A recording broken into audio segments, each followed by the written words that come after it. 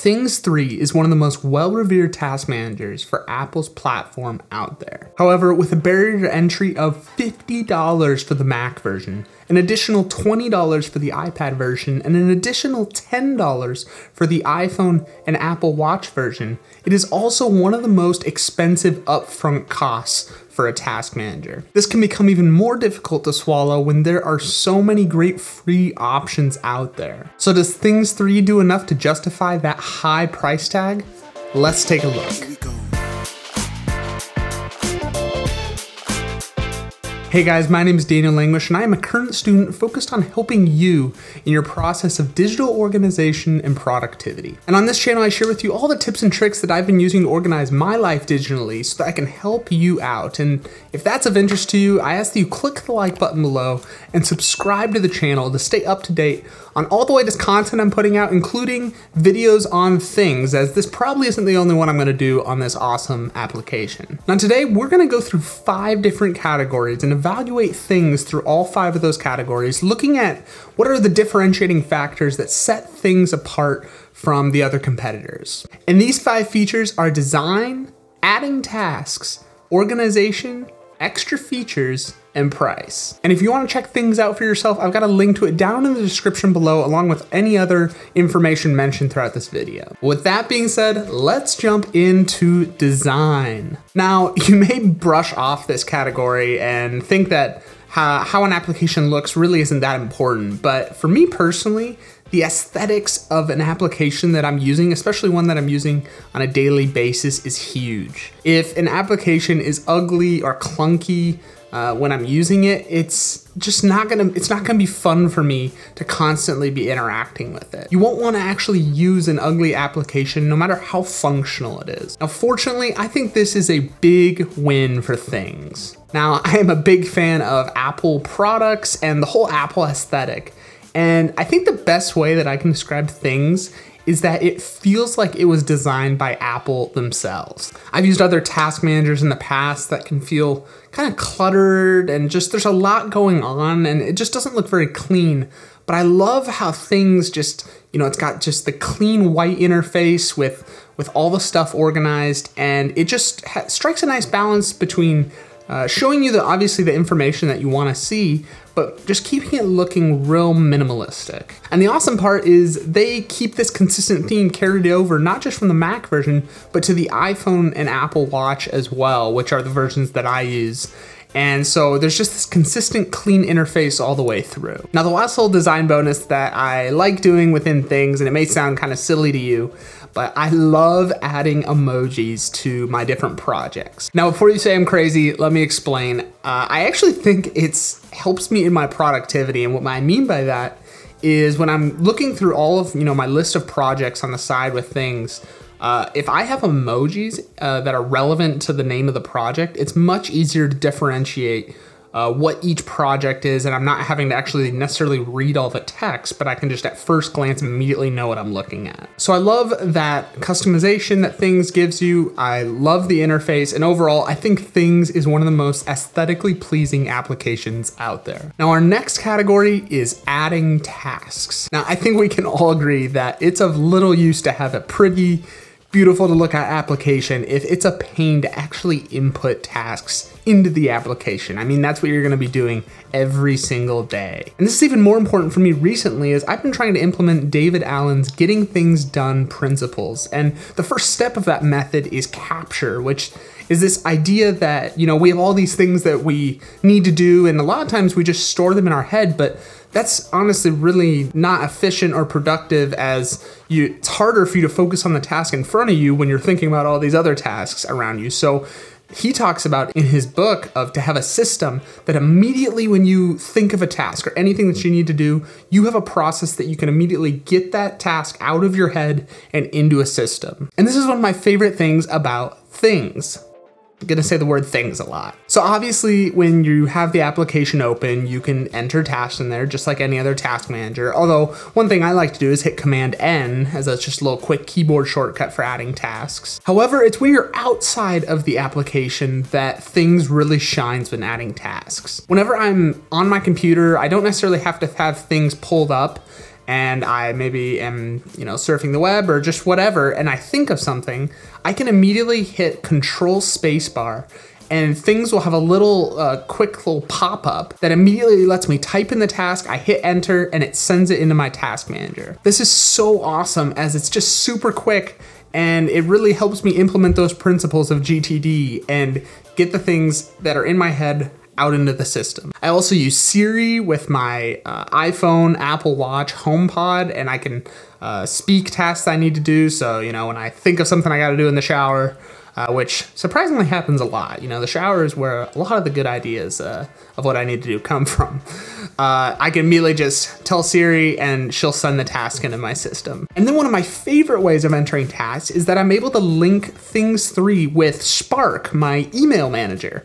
And it's an awesome email manager. What I can do is then I can hit a keyboard shortcut that immediately links the email into a task within Things. So what this means is now when I'm in Things and I go to do the task, I have a link that when I click on it, it pulls up the email that has all the information I'll need for that task. And this is beneficial because that means whenever I'm going through my emails, I can immediately archive them.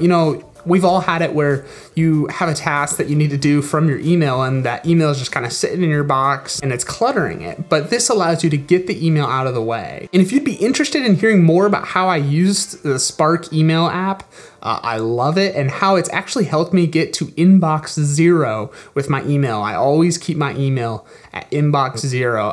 Let me know down in the comments below, and I would love to make a video about that. So as you can see, there are tons and tons of ways of inputting tasks with Things. They offer a ton of flexibility, and I really think it's one of the strong points of this application. Now, the next category is organization. I think this is something that Things definitely has some strong points, but also has some weaknesses as well. I like the way it's organized in the top left of the application. It's got inbox, today, upcoming, anytime, sometime, logbook, and trash. Underneath those on the left side, it stores all your areas and projects. Now this is kind of how the hierarchy system in Things 3 works, is you've got areas, and those are, the big areas of your life. And then under areas, you've got different projects that are from those areas. And then you have tasks that are from the projects. And this actually leads into one of my criticisms of the organization of Things, of that hierarchy structure can sometimes be a little wonky depending on your situation. So for example, in my mind, it made sense that, grad school would be an area, it's an area of my life, grad school. But then the only hierarchy that's under area is project. So I was like, do I make a project for each class? But that doesn't really make sense, and how projects work, that just doesn't fit very well. So what I ended up having to do was I ended up making an area, different area for each class that I have, and that allowed me to have each class have its own projects and tasks, and that works pretty well. It just doesn't feel like it fits with the rest of my areas, where an area is kind of that entire aspect of my life rather than individual classes. So I wish they offered maybe a little more customization in the hierarchy structure, but that's something that you'll have to look at and see if that's too limiting for you or if you'll be able to make it work. They also let you on any task or project add tags, although I'd be cautious with tags. I've fallen into the trap before of thinking I need to, tag everything, but then you realize that your tags aren't actually helping you. And I find that's actually most of the time the case, is that you tag something, but is it really increasing your productivity? Is it really saving you time? Probably not. So I'd be just really careful about how often you're using tags so that you're not being inefficient.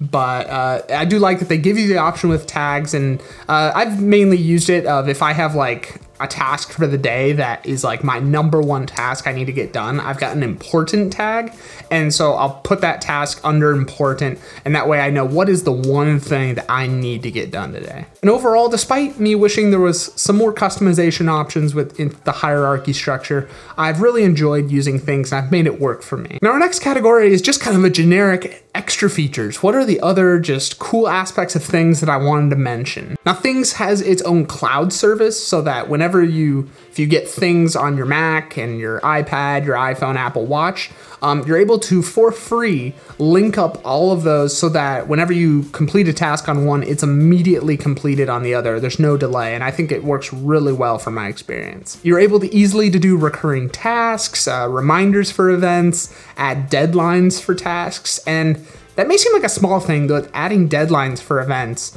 but that's actually really huge for me. Is a lot of times task managers, you can only just assign a date to it, and it's sometimes hard to know whether is that the date I'm gonna do it or is that the deadline. You know, you're not able to have two separate things, but I love in Things that you're able to both assign the day you're gonna do it, but then also a deadline, because a lot of times, you know, you wanna work on something before the day it's actually due. You're able to link up your digital calendar. So I've got my Google Calendar that I use in Fantastical, synced into Things so that when I look at my day view, not only can I see all the tasks I need to do, but at the top, it's got the different events that I've got going on for the day. I really like how with projects, they've got a little progress bar. So based off how many of the tasks that you've checked off for that project, it'll show you how close you are to being done with it. And you can even within a single task, add a list of little things that you check off. So this could make sense maybe if you're making a, go grocery shopping, and then within that task, you've got all of the grocery items that you want to check off. This may seem like a small thing, but they give you the option when looking through your daily view of tasks to mark a task as this evening, and that'll immediately push it down to the bottom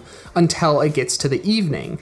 And this is really nice, as sometimes when you're maybe at work or something like that, you don't want to see all the tasks that you're going to do when you get home later at night. So you're able to kind of push those tasks down, and then when it gets to the evening, you then can see all the tasks that you've designated for that. Things has a wonderful search function. You immediately can just start typing. You just start typing and it searches all of your tasks for what you're looking for. I have loved that. It's been really great for searching for the various tasks that I have. And finally, I can't get over how much I like this feature. Is when, let's say for a day, you have a task set that you're gonna do today, but you just don't get to it. And honestly, that's the reality. We don't get to everything that we say we're gonna do. Well, a lot of other task managers, how they'll handle that is usually they'll say like overdue. They'll say there'll be an alert the next day and say it's overdue. And then you kind of feel that pressure.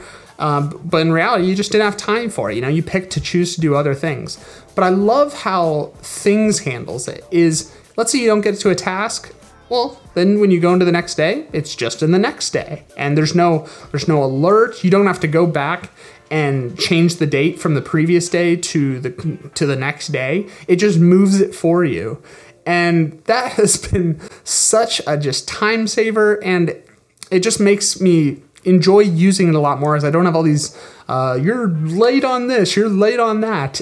It just moves the tasks along, and I choose when I want to get done, and it just moves all the stuff I don't get done to the next day. Now, our last category is price, and as you can see, this application has a ton of features. It's really packed full with a lot of the stuff that you might be looking for in a task manager. But on the other hand, if you are gonna go all in on this, if you're gonna get the Mac, the iPad, the iPhone, and Apple Watch version, you're spending near $80 on one application. That is a very high initial price tag. But how does this compare to other task managers out there and their pricing structures? Well, let me compare them, and I'll actually show you why I find Things 3's pricing structure to actually be a good deal. You see, many task managers out there right now are moving to subscription models, and one good example of this is Todoist. And Todoist has a free option, but as with most applications, the free option is very limited. You're only allowed, I think, 5 projects, and you're probably going to exceed that if you're using it regularly. And so Todoist, then you have to upgrade to the Pro model, which is $3 per month. And many other task managers have a similar pricing structure to this, usually around that $3, $4 a month, something like that. And so the way I see it is you are investing in an application that you're not just going to use for 1, 2, 3 years. I plan to, obviously I don't know the future, but I'm hoping to use this application for the next decade.